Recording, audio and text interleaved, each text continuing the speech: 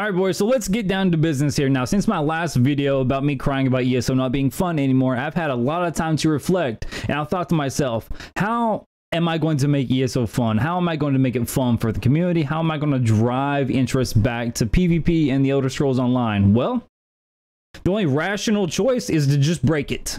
Okay, and that's exactly what we're going to do in this video. I'm actually going to make a whole series on this. I have amalgamation of exploits that are currently residing in ESO that no one is using, and I don't want anyone to know about because I don't want to play against it. It's completely broken, and yeah, I don't want to be hit with any of this. So in today's video, we are going to cover one of those exploits, which we can proc the most powerful proc set in the Elder Scrolls Online, and we can ignore the proc conditions, and you can do it super consistently. And if you can fit this set on literally any class, it's going to be absolute meta. So let's talk about it, guys.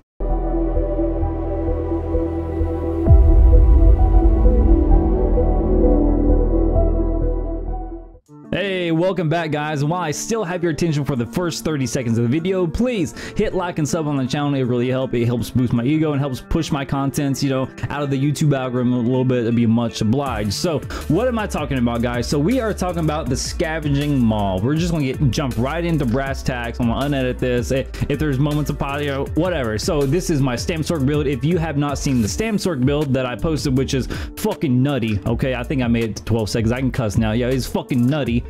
Somewhere there's a link to that. Just go click on it. You'll get a basis for this build, and essentially we're just replacing our monster set and our mythic with another 5-piece for this build. I have never seen anything hit harder, so we're just gonna kind of take a look. Just I'm not gonna blue ball you guys any longer. So without our buffs and all the stuff we have, so it's only at 17k right now with our berserker enchantment, right? It's going to go up to scavenging maul is going to get up to like 19k, and then with minor sorcery, yes, we're going to have minor sorcery on this build. It's going to get to over 21k, and then this is not even including what you would get from continuous attack, which would probably boost up to like 23k, 23.5, something like that. So if you guys are unfamiliar with what scavenging demise is, you get this from Malatar, a very painfully hard, just annoying dungeon to run on vet, but you don't need the weapons on this, which is the good thing. So the 5-piece, this is what's going to make it really powerful. When you deal critical poison damage to an enemy, you will summon scavenging maul. So here's kind of what the scavenging maul is going to look like when it pops up. And of course, as I'm recording this, the 90% chance, which I'm going to explain how the math works. Actually, no, I'm not. I'm going to explain how the math works, because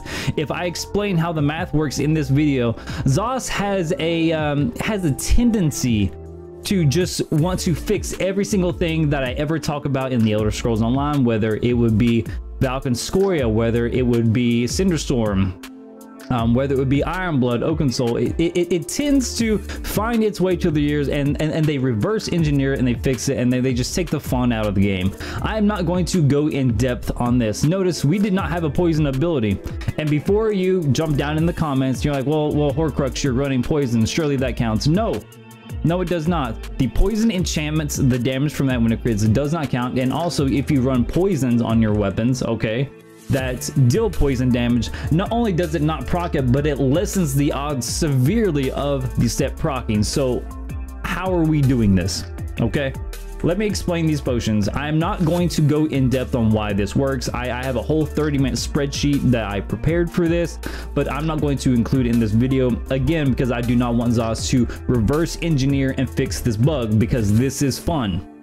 I don't want to take fun out of the Elder Scrolls Online, okay? I don't want to, so I'm not going to explain it. Just take my word for it, okay? You craft these by Violet Cornucopus, something like that, Lady Smock, and fucking, oh man, I want to pull up my phone. Hold on.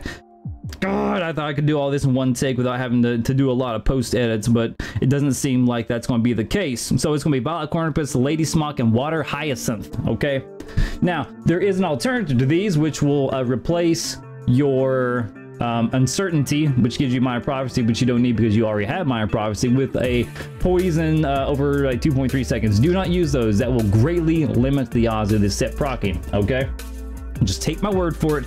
Use these potions. It's going to reduce your enemies' resistances. It's going to give you minor sorcery. And then if you somehow are like the Einstein of poisons and you figure out how to get some other third effect, I don't know, it gives you a movability, cool.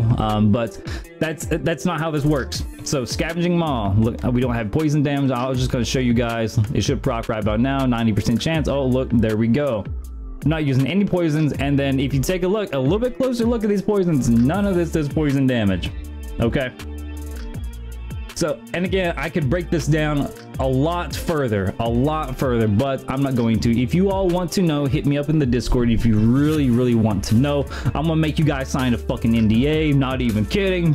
Do not show Zos this whatsoever, because they will just completely abuse it and reverse engineer it. And it's not gonna be fun, man. It's not gonna be fun. I'm gonna show you guys a basic combo on the sword.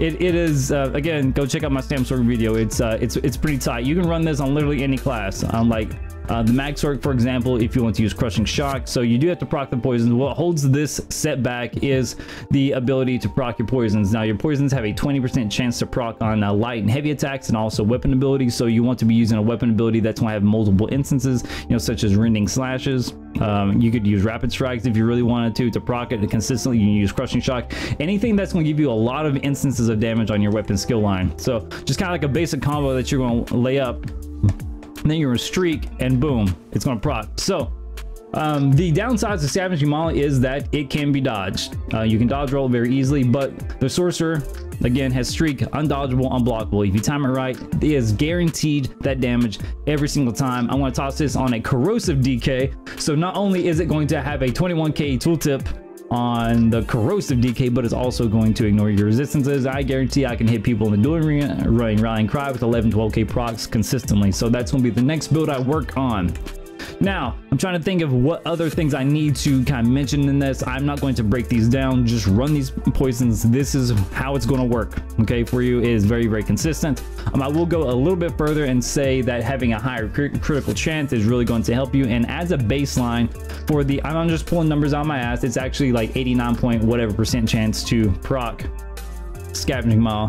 As a baseline, if you have 37.7% crit, you have approximately an 89% chance to proc Scavenging Maw once your poisons proc on your target. So this is kind of all I really wanted to cover in this video. Now I will be streaming this live, so if you want to see this build live here today, rest of the week, you know, whatever, look at proc again, right? So with no poison damage, it's actually nutty, very consistent. So if you want to see this live, I will be going live today. Obviously you need to hit the bell notification icon, otherwise YouTube has a bad habit of not putting my content. It just doesn't show my content to people who hit the bell. I don't really understand. Also, go follow me on Twitch. I'm trying to get to 1,000 followers over there, just so I can apply to the ESO stream team. You know, we'll see, you know. So I almost did it. I almost didn't have to do a post edit, but guys, I forgot my patrons and my YouTube supporters. Guys, how could I forget about you? I was just so livid about the subject at hand. I completely forgot to mention you guys, but here you go. Here's your clout. Thanks for supporting the channel. And yeah, I'm out, guys. Peace.